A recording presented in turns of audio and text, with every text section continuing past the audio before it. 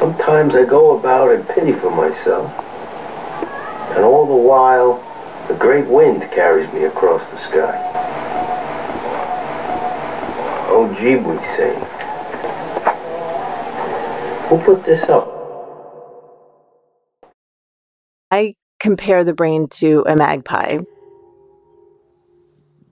One of these birds that plucks a twig here and a piece of string here, but also more unusual things. I mean, the catalog of things that magpies have incorporated into their nests is amazing.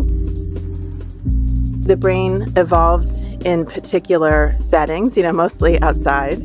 It evolved to do things like sense and move the body, to find its way through three-dimensional landscapes, to engage in encounters in small groups of people.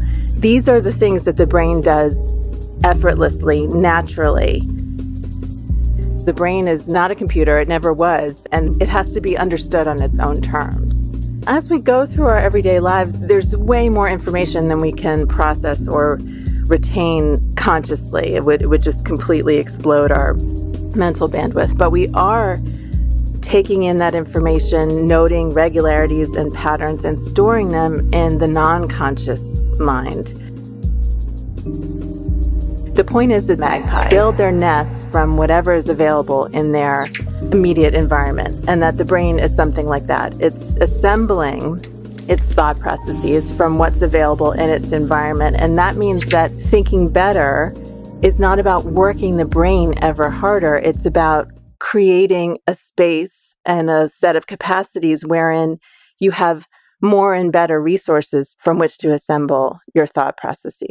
I want to point to something that I think about a lot, said by Andy Clark. And Andy Clark is the philosopher who originated the idea of the extended mind. And he talks about how we are intrinsically loopy creatures. We're loopy.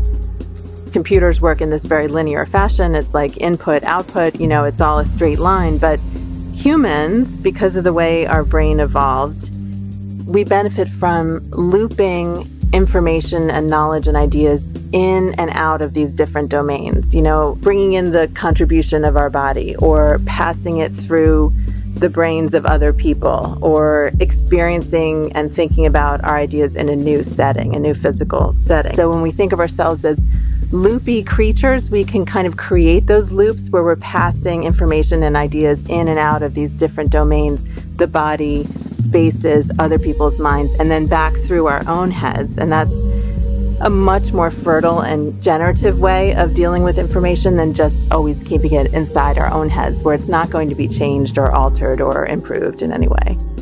Another factor in our culture that we haven't mentioned yet are ideas from popular psychology like grit and the growth mindset, both of which have at their core another metaphor, not the metaphor of brain as computer, but the metaphor of brain as muscle. People start thinking the brain actually is a muscle, which of course it isn't. And even as a metaphor, it's very powerful because there are all these assumptions embedded in it that lead us to think, oh, if the brain's a muscle, then the more I work it, the more tirelessly and exhaustively I work this muscle, the stronger it gets and the better I'll be able to think.